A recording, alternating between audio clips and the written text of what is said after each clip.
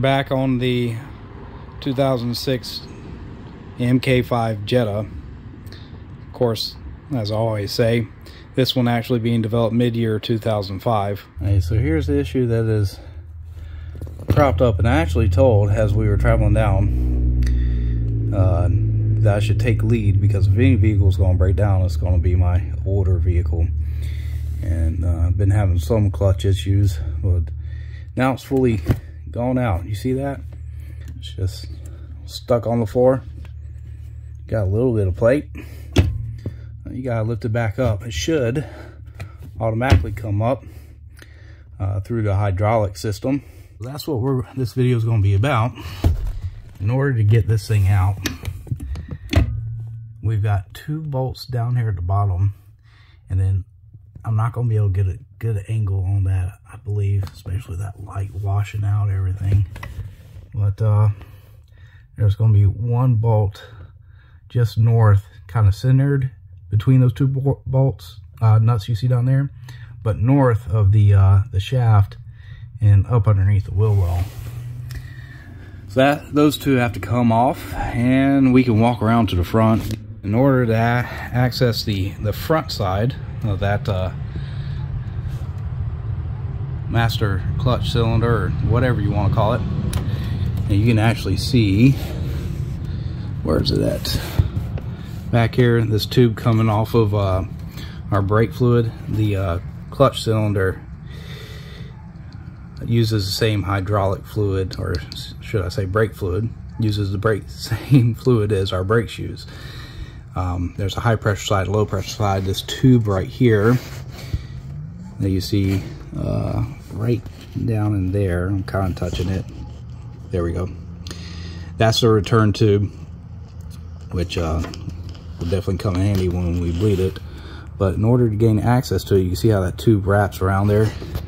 What I have to do is remove the battery, cover the battery itself, the entire battery box, and then we have access to the other side, where I have to disconnect the low pressure side and the high pressure side, and I think 1 other connector, and then we should be able to, from the inside of the vehicle underneath the dash, pull the entire thing through the firewall and out. We'll see how that goes. So far, fairly straightforward.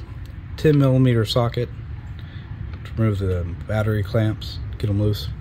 13mm socket for this bolt down here, and we can take that out. And I should be able to pull the battery straight out of the box with these items removed. And not too difficult getting the battery out in this guy. Of course, I've done this many a times, given the wear and a broken tab over there, but just be careful. You do have tabs on the back that have to be lifted up. They basically seat over a lip here, and 1 on the other side. Now, I might remove the bottom of this battery box, and if so, this is just a 10 mil there, and then a 10mm here as well, and I should be able to get this entire bottom box out. But you can see what we need to get to right back here. Of course, probably not the best angle whatsoever, but let me grab that screwdriver I used to pry up on my tabs. So this is the high pressure side. That little C clamp you got right there, that's going to come off, so this can get disconnected. There is a electrical plug, what carries signals and etc.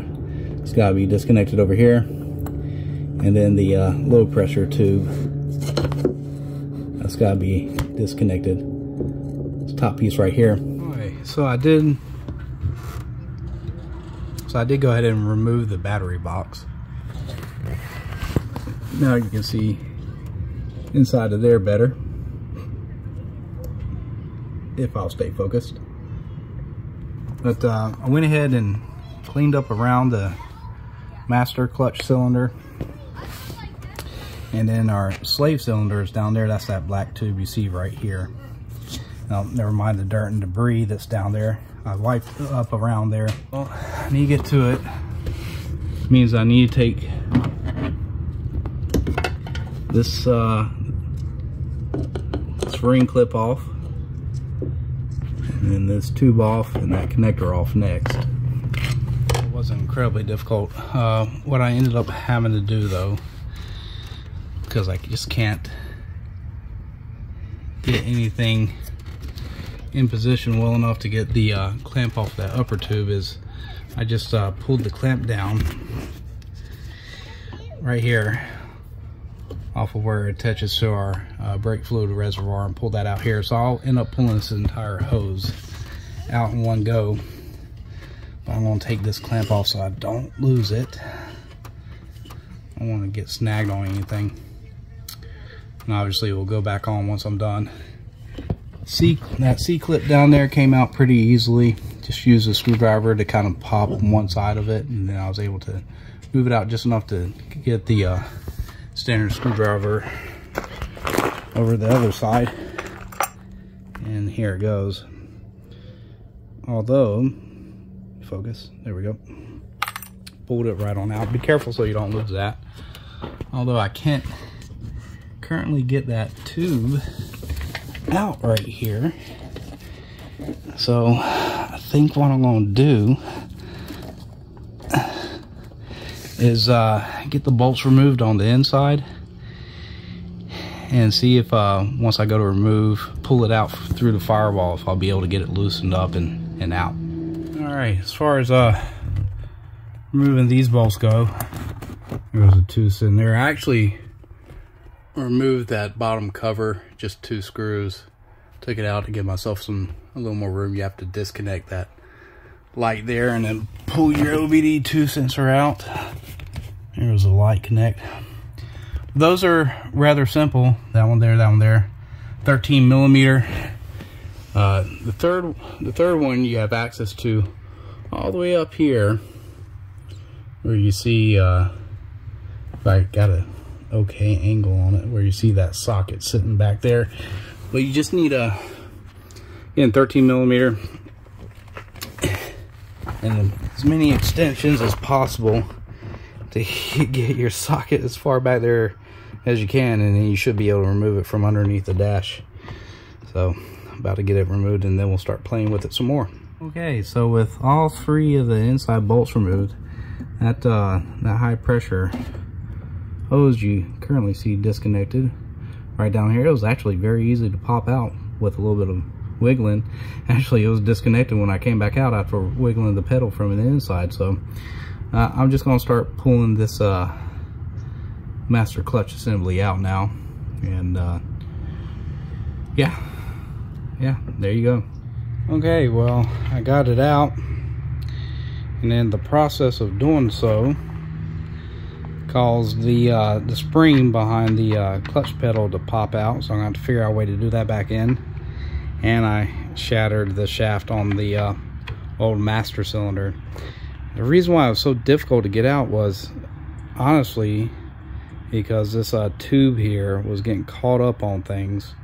So I'm going to get myself a tool that will allow me to pry that off, so I can with it, you know, putting this in and then putting the tube on down there. I'll have to get the right type of tool to allow me to do that, so I don't run into that issue when I'm reinstalling. The only difficult thing I think is going to get that spring back in, because that's a beefy spring. Okay, clutch assembly has been removed, and I'll be honest with you, it's a tad bit difficult to get out through the firewall. You're going to have to do quite a bit of jiggling around and stuff like that. I've got the master clutch cylinder out. I kind of broke it as I was taking it out of the car. But then you release it out of the back of here. Now, something I want to cover with you real quick. When this is seated in here, okay, I can't turn on a light just to make this a little bit better. I have to zoom in. Give me a second. There we go. You see this upper clip right here? Well, it sits into this, and you would think that you know, by looking at this, that you have to turn clockwise to get this removed. But in actuality, that would cause these teeth down here to bind and not come loose. So what you actually do is you lift this clip out of that indentation and you turn it counterclockwise, and you could take it on out. Now, the replacement master clutch cylinder did not come with a clutch sensor, so that had to get pulled out of the little housing right here and just moved over. But we're going to put this back into here, same way I took it out. But we'll also have to release this plastic clip in here by pushing it on both sides, and then it should fall all the way through. Then we could pull out that broken shaft assembly, and we should be able to get it fit all back together. Now, after that, I was kind of debating with myself, because I am so unfamiliar with how this clutch works. You know, I think I mentioned that, you know, hopefully it's just the master clutch cylinder.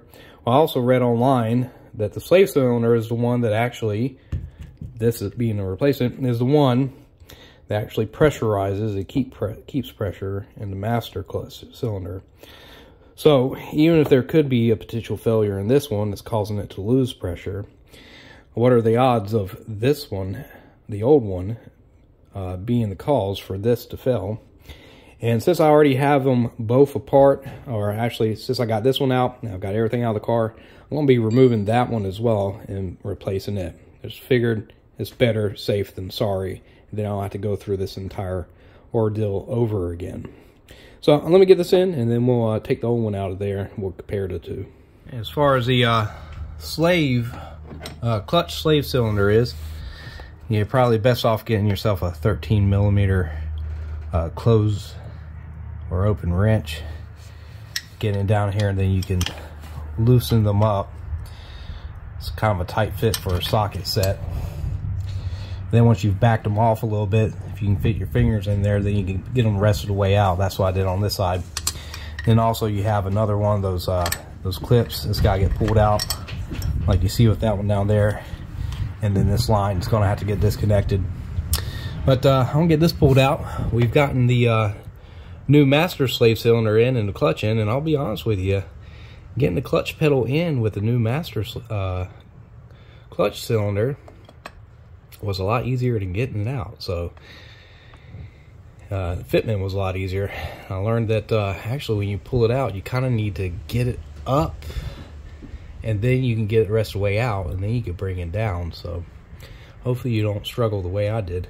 But I'm going to finish getting this one out, and we'll compare the slave cylinder, excuse me, down there, with the replacement one I've gotten online.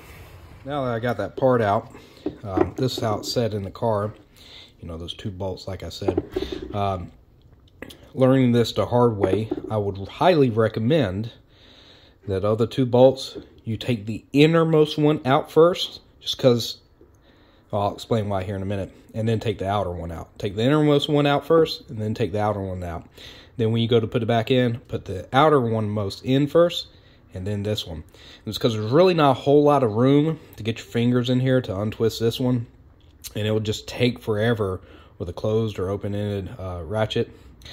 And if you remove this bolt first, this side is spring-loaded, so it's going to keep coming out with the bolt, making it even harder to keep loose. So take this one out first, and then take this one out, and when you go to put it back together, put this one in pretty much, you know, snug maybe, and then put this one in, then tighten from there. Okay, we can see some differences between them.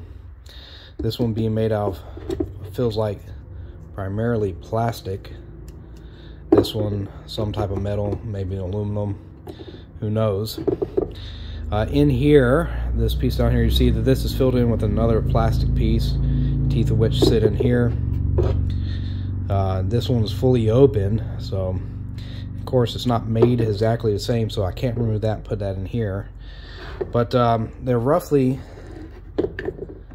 I mean, the dimensions are slightly different, but the hole sizes are exactly the same.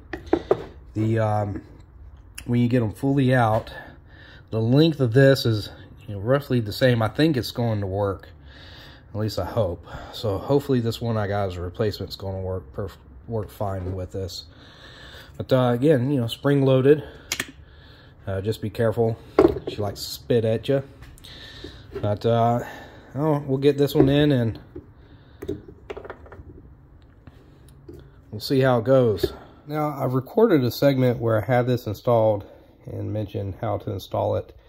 That may still be video timeline wise before, or I might put it after this. So if it appears jarring, the placement of that segment of this video, let me explain the reason why. After I had gotten the replacement, actually, here goes the original master clutch cylinder in, the replacement for it, I primed it and bled the system and thought all was good. And the first time I go to press the clutch with my foot, I snapped the stem. So I returned that one, get another one, bleed it, same thing happens, snap the stem. So I take it back, get my money back, and I think to myself, well, sometimes you just can't get parts from an auto parts store. Sometimes you have to go direct to dealership. For those of you who worked on vehicles, you've experienced that at least once, I have to say, wherein you get a part and it just always seems to fail. Then you get a dealership part, and for some reason that part doesn't fail, and you can go on about your business. So I eventually paid the extra dollars for a dealership part, got it in, bled the system as much as I could, and you know, to where I didn't see any bubbles. It's like, okay, cool, we should be good to go. And at first startup, when I go to, after I've started up the vehicle, because the clutch is currently down, the clutch comes up, and I go to press it down again, and it snaps. So what I discovered, and this wasn't on a Volkswagen video, I was actually watching a slave cylinder replacement on like an Audi TT or RS4 or something like that. The slave cylinder actually has to be fully in while you're bleeding the system. This little area right here. So this is the bad one that we removed. Here goes the new one. And you can see I kind of made a little device here to help hold pressure down on the bottom plate and hold it in a bit. I know that's extremely makeshift, but it will serve its purpose. So you don't need to put this in yet. What we have to do is we have to hook everything up without this being installed into the housing or casing or whatever's attached to the motor. And then we bleed the system, and then we can put this back in. Now, YouTube, what it is, I fully understand that, you know, nobody watches long videos. It's no longer about the hero's journey per se and the adversity that the person goes over in order to meet the goal at the very end, what be it a repaired vehicle. Nowadays, it's simply my vehicle or my thingamajig is broke. What are the results? So people watch the opening and then they watch the results to kind of see, oh, this person did this, here were the results. They don't go through the whole journey. So that is just what it is. For those of you who do watch the entire journey, I appreciate you. Thumbs up to you. Many blessings to you. Leave a comment in the comment section. But, you know, with this day and age, with individuals who are raised on the SpongeBob of SquarePants and have the attention span of, you know, a 30-second reel, they just don't stay. They don't watch these longer instructional videos, thus lower revenue when it comes to YouTube and all that revenue algorithm. Although I don't really care about the revenue. I just do this because I enjoy it and because I hope to put out a product that somebody else watches and can follow along step by step, and it helps them out as well. Like I always say, I don't do everything necessarily 100% the right way, but I figure it out and I typically get things done. So I'm going to get this over to the vehicle, and then we are going to go ahead and bleed the system. I'll cover that. Then I'll have to get this installed at the end. We'll have to figure that out. So time to transition over to bleeding the vehicle. So slave cylinder sitting down there. You can see this top is decompressed with that makeshift U-bolt kind of thing I got going on. I've got a tube running from the bleeder valve up into a bottle that has some brake fluid in it. Once I can see the bubbles as it goes into that bottle, you can also follow them along the pipe. I've topped up the fuel line reservoir, okay? Because the tube that comes out here and attaches to the master is what feeds this entire mechanism all the way through these lines. And of course, these lines are kind of out of their, they're not disconnected, but they are not in the where the bushings meet up with the metal to keep them from rattling around. They're not inside of there, so I can kind of move them back and forth. I re-hooked up the end tube, what's feeding from this into the master slave cylinder. I've hooked back up the bottom metal pipe or tube, what comes out and goes through this snakeways Y thing that's coming down and snaking up and goes all the way over to the slave. And I've hooked back up the sensor. So now we have to bleed it. Okay. Now, as of right now, this will probably go right to the floor. And I'm not using a lot of pressure. If you put too much pressure on this thing, you can snap that master slave cylinder. I mean, it doesn't take much.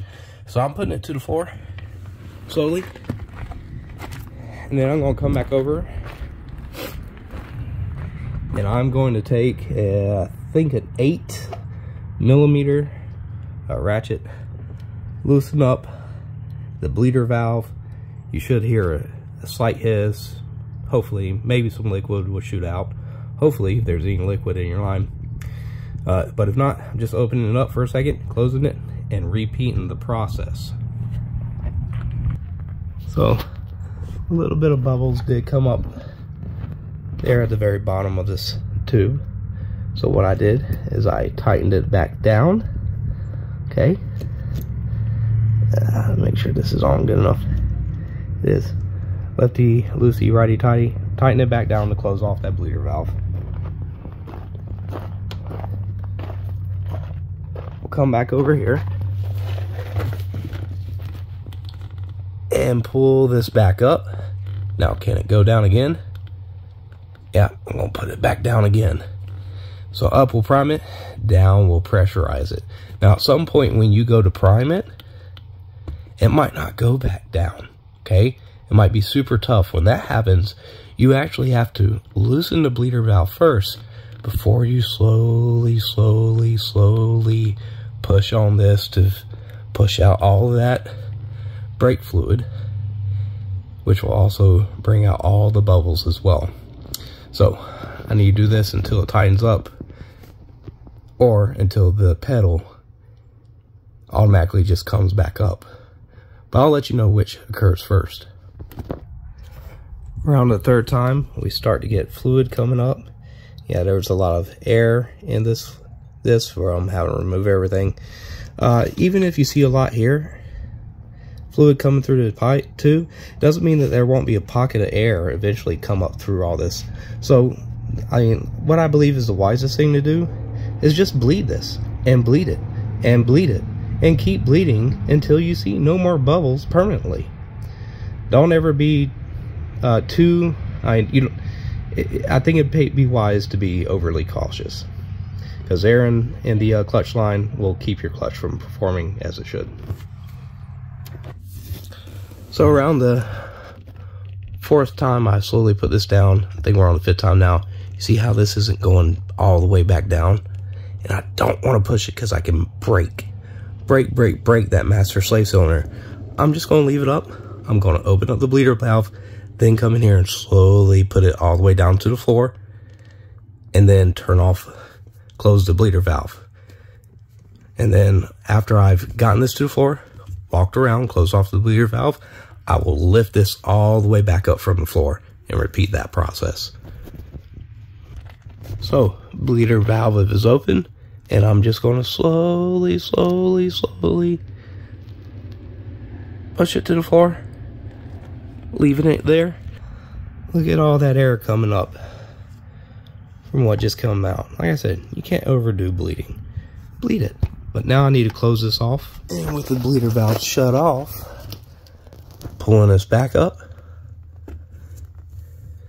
Again, can't push it all the way down. Not gonna force it. So it's time to open it back up and then come in and then slowly push it down and repeat that process. This is the point where I repeat the process to the point there are no more air bubbles whatsoever.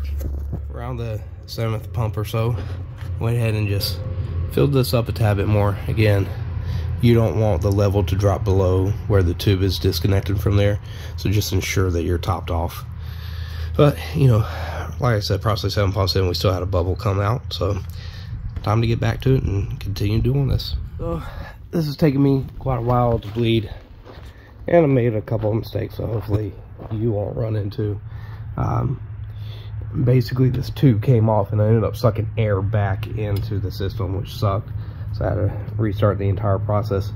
But now it's super tight, and here's the deal: this guy right here can't budge it whatsoever. I mean, it is hard, can't budge it, so can't push it in. What you gotta do now, bring this up one more time. Okay, now with that up, this should be able to move. Yeah, and it does. I can push down on it pretty well. I can tell it's full of fluid, because I can feel it moving. And if I listen carefully, you can hear it coming back out the tube and into there. This I tapped off several times. Also note, see how rounded off this is right here?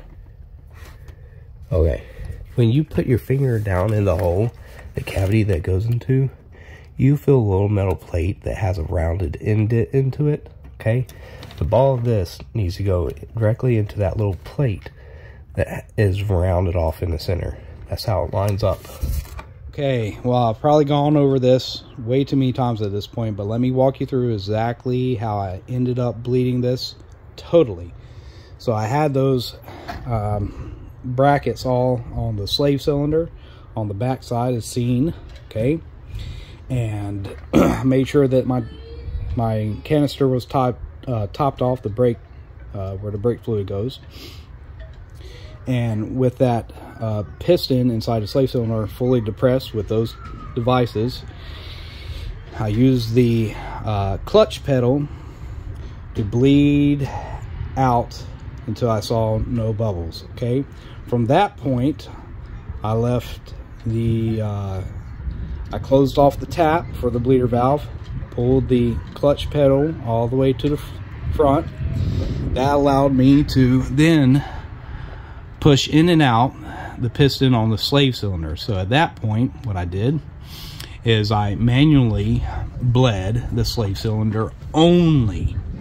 Okay, so what I did is I got my hand on one side of the slave cylinder with the piston right in the palm, and I would loosen up the nut for the bleeder valve, and I'd push in the piston and get all the air bubbles out, then tighten up the nut, and then release and slowly allow that piston to pull the brake fluid through our line. Okay, I always kept that topped off to make sure that it wasn't getting below where this rubber outlet is, which feeds the master cylinder. But once I got all the bubbles out that way, then I put the slave cylinder in, making sure that the piston for that slave cylinder set right in there properly. And then I worked on bleeding just the master side. So again, what I would do is I would, two people, I had my wife put her foot on the clutch pedal, just keep pressure on it, but not to push. I would loosen the bleeder valve. Then I'd have her push slowly with her toes, push it to the floor until it was at the floor. As soon as she said floor, I tightened that back off. And then she would pull up the clutch pedal slowly until it was at the top. And we would repeat that process. Meanwhile, also making sure that this stayed, you know, slightly above max until it was fully bled out.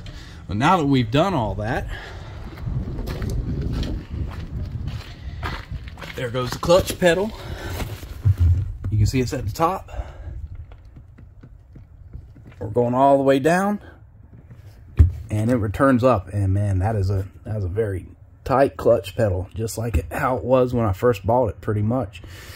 So now that's all left to do at this point is really just, so I actually had to get another slave cylinder because this first part, there's too much play in here, and I ended up losing the cap, and that made it hard to get in there. The actual honest problem was with the original slave clutch cylinder, and where the piston was back here, it was brake fluid was seeping out through here, so that's where it was busted, somewhere down in the piston, and that's what caused the problem. But 2 slave cylinders, and I went through, let's see, 1, 2, 3, 4, 5 master cylinders, figuring this all out because I kept breaking them because the other slave cylinder kept sitting incorrectly in there and get hung up, and I break the piston on the master. Anyways, say all that to say, hey, it's now good and tight, and all I need to do is get the battery box in here, get this cleaned up, get the battery in here, get all this reconnected, and we'll see if it starts, and we'll take it for a quick drive.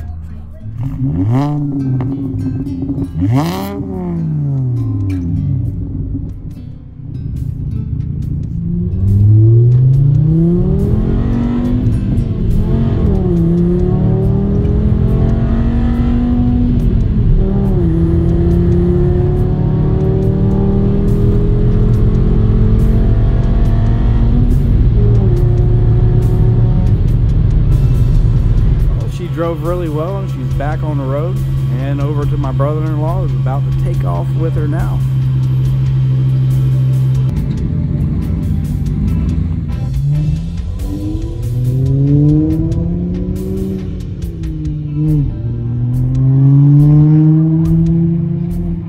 Oh, there we go.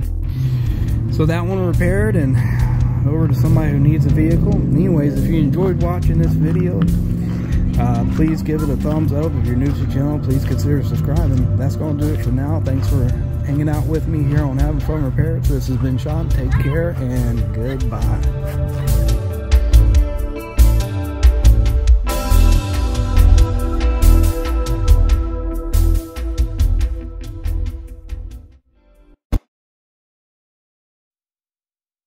Bark.